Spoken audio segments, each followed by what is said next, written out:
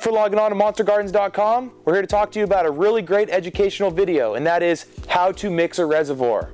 There's going to be two parts to this video. So part one is going to be a synthetic regimen. Part two is actually going to be an organic regimen. And we decided out of all the different lines that we carry just to pick two, just to keep it real simple. And that was for the synthetics, we're going to be doing Grow More because it's just going to be a three-part, which is very familiar to what many of you guys are doing out there. Now on a regular basis, we get a lot of technical support calls exactly about which order do I add my nutrients, what the pH level should be, which component do I add, which ones do I take out. So we're going to talk about all those different questions, and we're going to give you all the answers today. So let's go ahead and fill up this reservoir.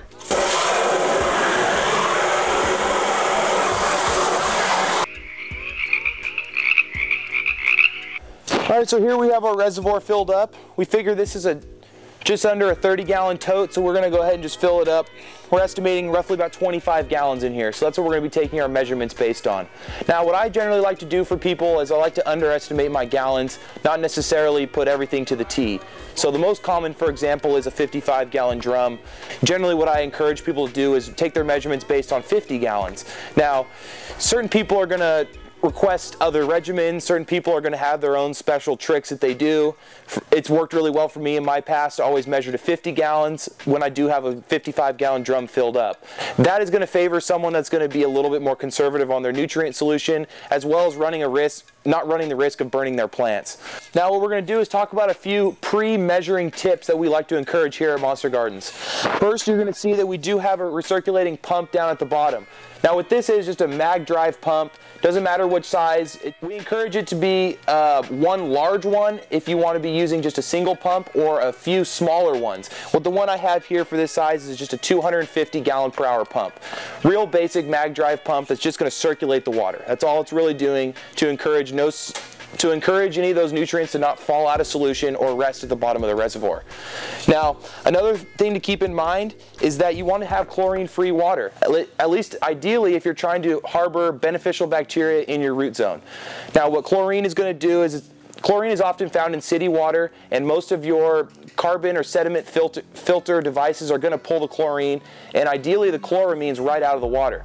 However, chloramines is going to be the ammonium-based chlorine molecule that's actually only pulled out of a KDF carbon filter. Only going to see that on your reverse osmosis systems with an upgrade filter option. Now what we did here is we have in the store here for our compost tea brewer, we have the Boogie Blue water filter, which is basically a carbon filter and sediment filter that screws onto the end of a hose, and that's what we use to fill this water. So because this is not going to be feeding any organic garden where there's going to be a lot of root inoculants, a lot of compost teas being fed, we aren't as concerned about using RO water. Now our customers that are using organic amendments or are using beneficial fungal spores or bacterias, we encourage you to use a high-end carbon filter that's going to pull out all the chlorine out of the water and the chloramines, or by using a reverse osmosis water filter. But you need to keep in mind you need to add that calcium and magnesium back to the water if you do decide to use RO water. So for this instance, this is using tap water, but it is using it with the chlorine been taken out. So let's go ahead and talk about a few things. So this time of year, in the winter time, pipes are a little cold, and so what's going to come out of the tap is going to be usually a little chilly for the root zone. What we encourage everybody is 68 to 72 degrees. I'm going to say that one more time, 68 to 72 degrees. Now you may notice again that your pipes are cold, so the water is going to be coming out well below that. So that's where we have over here our very simple aquarium reservoir heater. Now I just pulled one off of our shelf. So they actually come in various different sizes, 4 different size reservoirs. This one here is a 200 watt, so it's ideal for anything between 26 and 53 gallons. Now, obviously it's a big range on that, so what that boils down to is how fast do you want that water to be heated. Generally what I do is I go with a medium size aquarium heater just like this, and it's on most of the time maintaining that temperature. Now we're going to come in and close on this, and you're going to see that there's actually a little thermometer dial on there. That guy right there is not fully waterproof. It's designed to actually be mounted vertically along the reservoir with the suction cups that are provided. Now other all metal versions of these heaters are going to be fully metal or glass. This one is a glass one, but actually the top is also waterproof. Keep in mind, customers, keep in mind for those of you that have purchased this or are planning on purchasing this, do not fully submerge this or else it will void the warranty. So that's just a really important thing, especially in the wintertime. You may be looking at your leaves and wondering, gosh, why are my leaves yellowing? It could be a number of things. Obviously your pH could be off, your room could be cold, you obviously could be missing out certain elements out of your nutrient regimen. But the big ace that's always up everyone's sleeve that no one ever seems to think about is the temperature of the water. Now, in the winter time, especially if you're in an open air system or you have concrete floors in your garden, your root zone may be chilly, especially in the nighttime when the lights are off. So keep in mind that when you're feeding plants at the right temperature of the water is going to allow those nutrients to be taken up much more evenly, and especially easy for the plants. Now, time and time again do people come in with nutrient deficiency problems when they have a complete nutrient regimen. So being able to rule out the temperature of the water is a really good thing to be able to keep in mind. Now most of the meters on the market, such as this Blue Lab combo meter here, is actually going to give you a digital readout of the temperature. So definitely keep in mind that this is a really good tool to have in your garden, as well as a very simple mercury thermometer that's going to float in your reservoir and tell you the temperature. This is going to be precision. It's going to actually give you a digital readout. So not only are you going to be able to read your pH, your parts per million, but you can also get the temperature of the solution. Very important. Another big important thing to do to keep in mind before you add any nutrients to your water is what's the parts per million to begin with. Some people talk about hard water or soft water. Here at Monster Gardens, what we classify hard water is generally anything above 300 to 400 parts per million. It's not as common in city water because the city has a very good way of maintaining the level of calcium, magnesium, and iron that is in the water. So generally the parts per million are going to be under 300. But on well water, for example, that's often where you're going to see the hard water. And so we do make water softeners, or obviously the carbon filters are going to pull out some of those minerals out of the water. But the important thing to know is a lot of these companies, they do make a hard water option for their micro, which is just going to contain a little less calcium. Calcium is the main thing that's reading the high parts per million. In very warm environments or strains that have a tendency to have stem breakage, or ones that just simply can't hold the heavy flowers once they get late into flowering, potassium silicate is a really common solution. Many gardeners have had them in their regimen and don't even necessarily know what it does. But what the big thing about that is it's going to increase the size of the cell wall on the stalk itself. So it's going to allow for more nutrient uptake, but more importantly, it's going to give you kind of this woody, rigid look to the stalks, and so the plant is going to actually be stronger. It's going to be able to hold that heavy weight. It's going to be able to withstand a drought or a lack of watering or even a heat wave that may roll through. So especially you outdoor gardeners growing in the warmer areas such as the Central Valley, potassium silicate is a must. You really want to be giving your plants potassium silicate in some form because it's going to bulk the size of the plants, and it's going to prevent future stem breakage and prevent plants to just keel over and die because you say missed a day of watering. Hydro people, also important for you because you're relying on a pump most of the time. So really important to have a little extra armor coat for your plants. Give them that strength that they need. Now, what most manufacturers don't tell you is that potassium silicate has a pH of around 11. pH of 11 going into a nutrient solution that's going to be under 7, that's probably going to lock out most things. Now, when you pour the solution, it's going to seem real milky, and so the average gardener, or at least someone that's new to this, is going to see it cloud up in the water with everything else in it and wonder, oh gosh, that looks very milky. That's a very thick solution. Well, the really big thing that's going on is your micronutrients have just locked out and sunk to the bottom of the reservoir. And it's because it's such a drastic shock of a high pH going into a mild to slightly acidic pH that's already in the water. So us indoor gardeners and outdoor gardeners for that matter, we always encourage potassium silicate to be added first. Now, everyone knows micro first, micro first, micro first. Unless you're RO, then you're adding CalMag first. Potassium silicate needs to go before all of that, and make sure it's mixed in very well before you add anything else. Any random pockets of a high pH is going to lock out certain elements. So definitely all of you out there that are using potassium silicate, over stir and add it first. So we're sitting over here over our reservoir, going over a mental checklist, or for this video, a verbal checklist, and you're looking at the water and you're thinking, man, I'm excited to feed these plants. I got my temperature right. It's right between 68 and 72. I measured my parts per million of my water to begin with, so I know how much CalMag to add or not at all. And I have all my nutrients sitting on the shelf. So the big thing that I like to encourage everybody, especially because most of you are mixing around 7, 8 p.m. at night when most hydro stores are closed, is go through your bottles and make sure there's a little bit of liquid in all of your solution. Make sure there's at least a little bit of liquid in all of your bottles. just so that way you don't run out. You know, the last thing you want to do is be halfway through a reservoir change and you just ran out of micro, or you just ran out of bloom.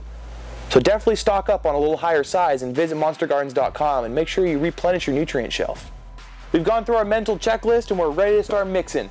So what I'm going to grab first, like I mentioned earlier, is potassium silicate. This is a really great one from Grow More because it's extremely concentrated. Now, potassium silicate is oftentimes pretty thick, especially when it's as concentrated as this one. So I always like to give my nutrients a big shake. Now when the bottles are new, it might be a little harder to shake, but I like to really go for it. I'm a big shaker kind of guy, kind of like as if it's salad dressing. Now, like I mentioned earlier, this is a 25-gallon reservoir. This is my favorite measure beaker to use because it has all the different measurements on all sides. At the same time, I encourage anyone to pick their favorite beaker because mixing nutrients is one of my favorite things to do. So pick a friendly beaker and go with it. 25 gallons. This one is, always encourage you to read the bottle before you start going. So this one here, 5 mils per liter, which means it's actually going to be 20 mils a gallon. Now this is a 25-gallon reservoir, so you do the math, that's 500 mils.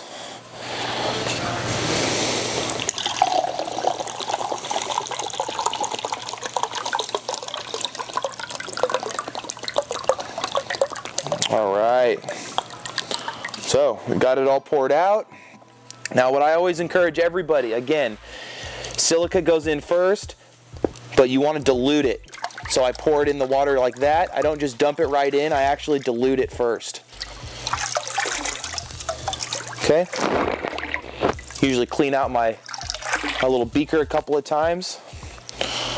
And what that's going to encourage you to do is it's going to encourage the solution to be diluted before it just pours right into the concentrate. Not as important on your first few bottles, but definitely once more and more nutrients start getting added to the water, you always want to make sure and dilute. So I brought a little stir stick around just so that way I can make sure that silica is really well mixed before everything else is poured. Like I mentioned earlier in the video, if there's any little pockets of silica, it's going to be a little high pH floating around. It has a very good job at diluting itself in the solution, but the last thing you want to do is lock out some of your micronutrients, because that's the next thing to go into the batch. So we got a really good mix going on. I generally like to get a little bit of a vortex swirl. Okay. Now, micro always goes in first unless you're using potassium silicate. The reason why you always want to add micro first is because it has the most sensitivity to the pH. Now also, the big thing to know about this too is this is what's often going to make your water back normal again. A lot of times people are starting with RO water and they have a clean slate. Really just hydrogen and oxygen in the water. So this is going to allow you to add more of a equilibrium when it comes to calcium, magnesium, and iron back into the solution. You're going to notice micro is red, and that's because it has a lot of the iron in it, but also this particular Grow More micro has a little seaweed in it as well. That's what's going to give it that dark, thick color. So, especially with the Grow More micro, make sure and shake it really well so you don't get that little layer of seaweed at the very bottom. I've had a couple of people lately come back just wondering what that was because they haven't seen that in the GH Flora micro. But this one has a little additional seaweed added to it, so definitely make sure and mix it to get the most bang out of it. Now, this micro is 5 mils a gallon, very concentrated, half of the industry standard. So what I'm going to go ahead and do is go to the milliliter side. We have 25 gallons in here, so that's 125 milliliters.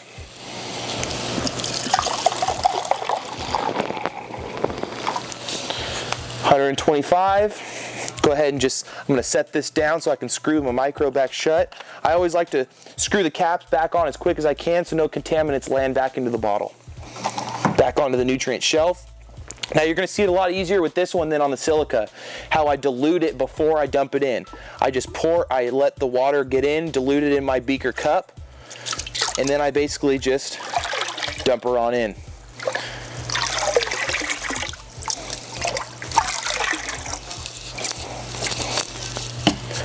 No reason to be in a rush when you're mixing up nutrients. You want to make sure that all of these things are in the solution evenly.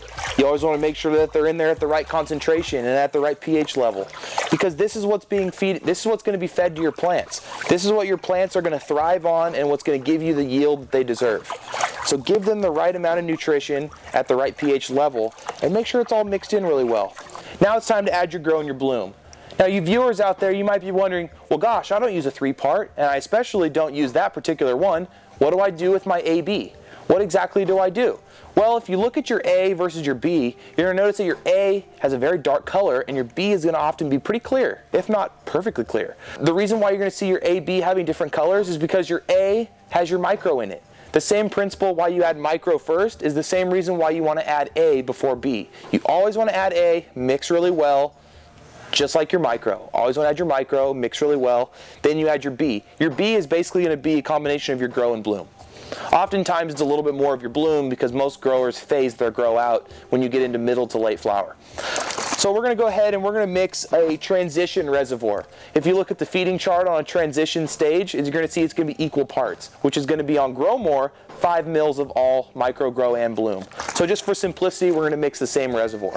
So we're transitioning from grow into bloom. 5 milliliters per gallon, 25 gallons. It's going to be 125 milliliters.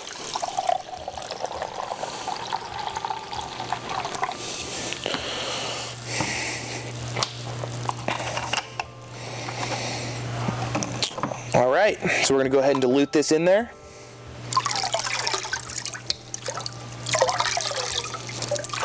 I always like to use a very heavy-duty stir stick.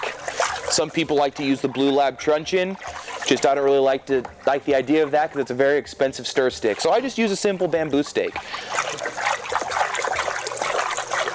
Works fairly well. I just don't like to keep it in the reservoir at all times because they oftentimes are hollow and harbor pathogens or any anaerobic bacteria that doesn't correspond well with the root zone.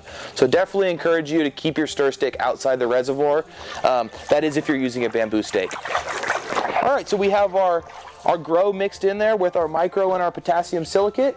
So now it's time to add a little bit of bloom.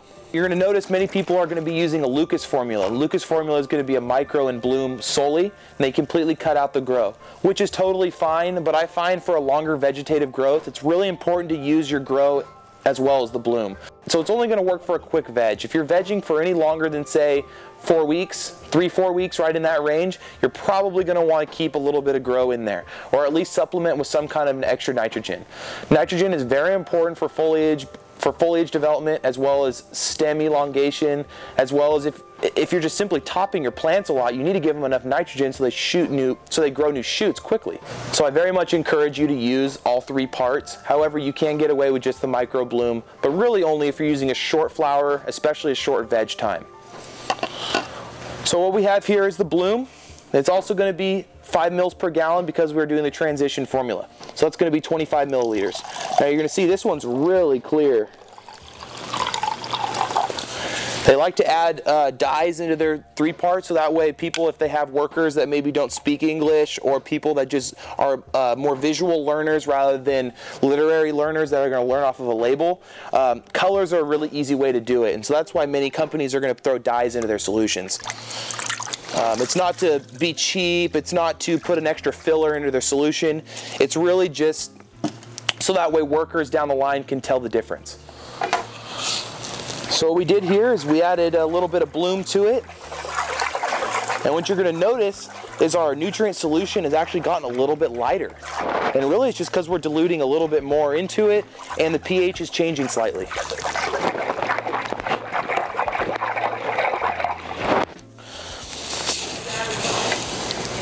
All right, so the last thing is a little bit of CalMag. Many people look at me like I'm crazy because I don't add my CalMag first. You can, you definitely can. You could go potassium silicate, CalMag, micro, and so on and so forth. However, the reason why people like to add CalMag first is so they know where they're starting with. When you're using reverse osmosis water, you're going to be starting with a clean slate, most likely 0 parts per million. That is if your carbon filters are new. So say you're starting with 0 or anything under 10 parts per million, and you need to add roughly 250 to 300 parts per million of CalMag. That makes it very easy to just add this first. You go from 0 to 250, boom, CalMag's taken care of. Well, you can just as easily add this at the end of your regimen if, say, you measure your parts per million and you're around 900. Well, you want to get it up to 1150, you can add 250 milliliters of CalMag in there. That's totally sufficient. But for peace of mind, most people add this first. But for this video, I'm going to go ahead and show you guys that it doesn't matter. You can add it at any time in your reservoir as long as it's in there, because calcium and magnesium is very important. So for this mixture here, this is actually going to be a measure from 2 to 4 milliliters per gallon. So what I'm going to go ahead and do is just do the full strength, just so it's a little bit easier. So 4 milliliters to the 25-gallon reservoir, that's 100 milliliters total. So what we're going to do here is we're going to go to the 100.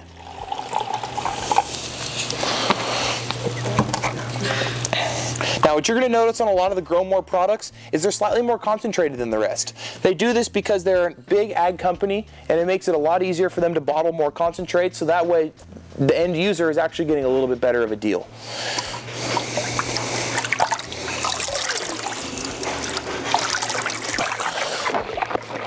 Now, as we talked about, this is part 1 of our video. This is going to be the synthetic regimen.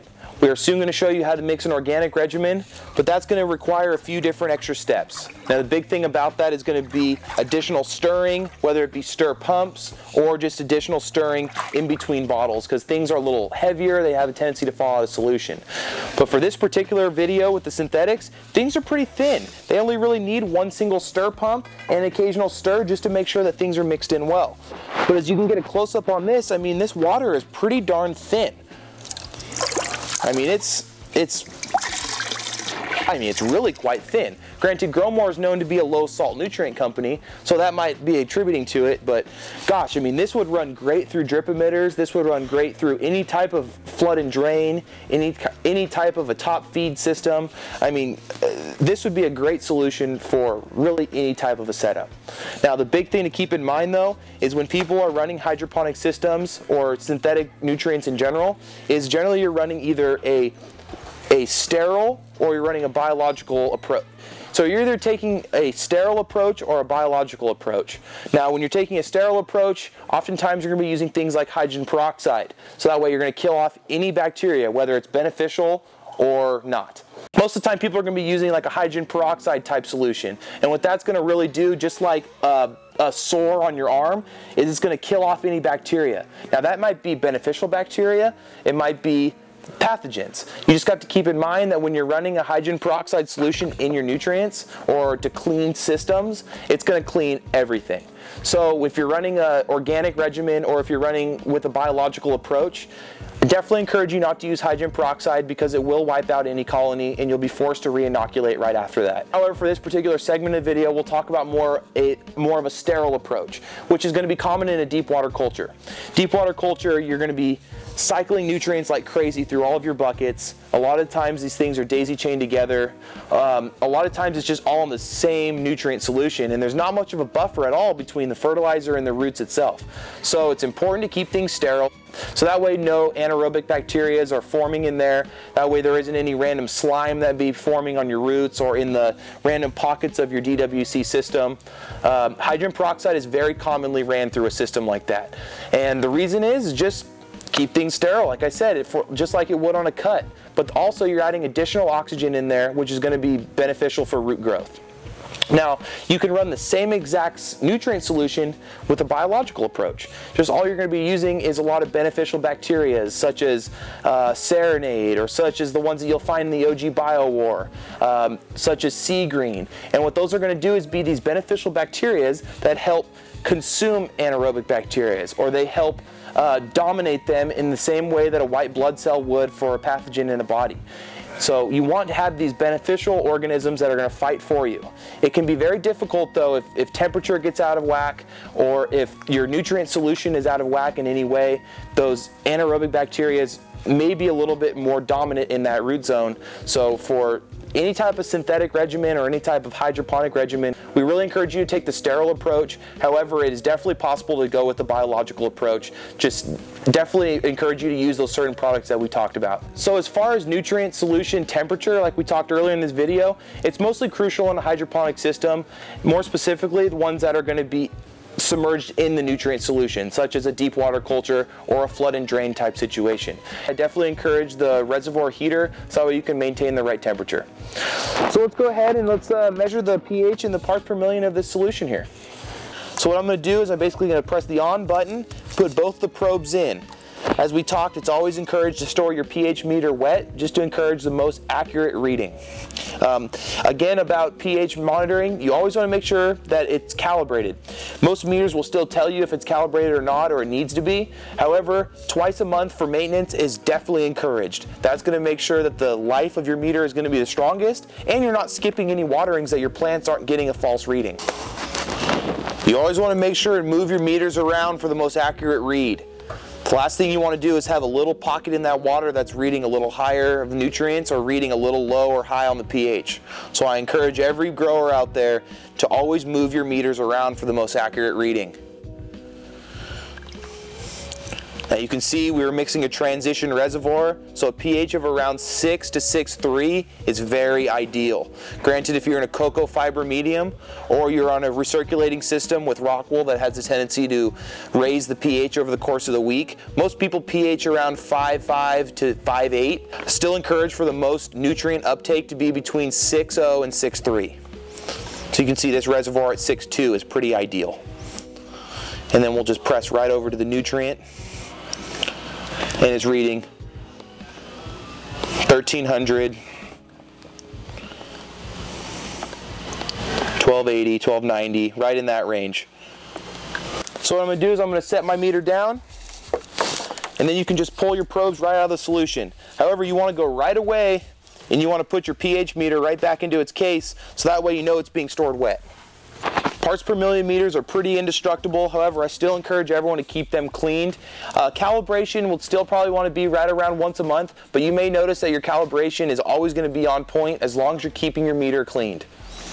Alright, so now that you have your nutrient solution mixed, you know that your parts per million isn't too high that your plants are going to burn, you know your pH level is set right where it needs to be for proper nutrient uptake. Now let's talk about a few things that I didn't add to this reservoir that might make this a little bit better. I encourage everyone to use a fulvic acid. Fulvic acid is going to help a lot with that uptake of the micronutrients. You're going to notice that the fulvic acid by BioAg you're going to notice that the fulvic acid by BioAg called Full Power is the one that we endorse. You'll see on some previous videos, and that one is not going to fluctuate your pH at all. However, it does have a very minute parts per million increase, but it is maybe about 10 to 20 parts per million, so it's not going to really drastically affect your plants. If anything, you're probably going to want to kick down your application rate slightly because that's going to allow for more nutrient uptake a lot quicker. So if you're feeding your plants, say, a 1280 parts per million solution, you may want to kick it down a little below 1200 if you're using a fulvic acid, just so you don't burn your leaf tips.